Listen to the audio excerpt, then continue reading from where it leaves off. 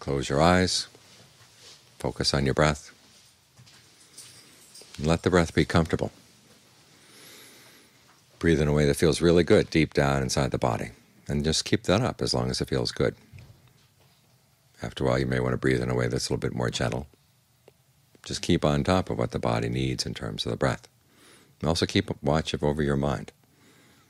The mind slips off, it has parts of it want to sneak off and think about something else, you just bring it right back. This ability to watch yourself is really important. It comes under the teaching of the Buddha calls heedfulness. In other words, realizing that your actions are important, and not just the actions of the body, but your speech, your thoughts, all these things are important. They have a big impact. Each time you intentionally do or say or think something, it's like planting a seed. So the question is, what kind of seeds are you planting? Are you planting good plants, or are you planting weeds?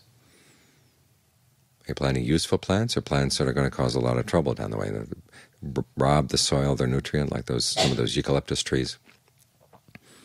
They burn easily, they rob the soil, and they're no good at all. And yet people keep planting them. And worse than that.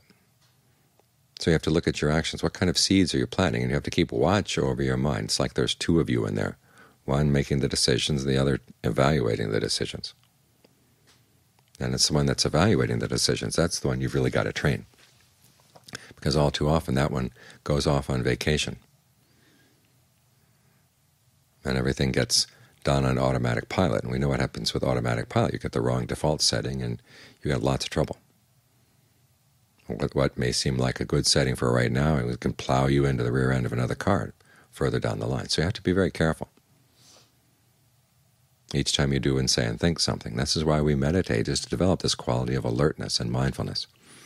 In this way we develop our heedfulness. Because it's not the case that whatever pops into your mind is always good. Someone said first thought, best thought. Well, that's not necessarily the case. Sometimes your first thought is just your old natural greed, aversion, and delusion. Happens to be really quick, and so that's what comes up first. So you have to evaluate things, remembering that your choices really are important. The world out there says the only choices that matter are when you buy things. And as for your other choices in life, they leave that up to you. Don't really care. But you can't believe them. Everything you do and say and think is a choice that's planting a seed.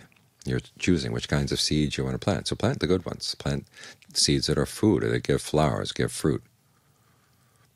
Trees that will give shade. And don't fill up your life with weeds. Your choice is yours every time you make a decision to say or do or think something. So always keep that in mind. And you strengthen this ability to keep it in mind by meditating on the breath. This is how you train the mind to be quick in noticing things, be sharp in its evaluation. So you really can be heedful throughout the day and not get worn out by it. Some people complain that you try to be heedful all the time, it's just too much of responsibility. Well, you are being responsible whether you want to or not. You are responsible for your choices. So you might as well make them good choices.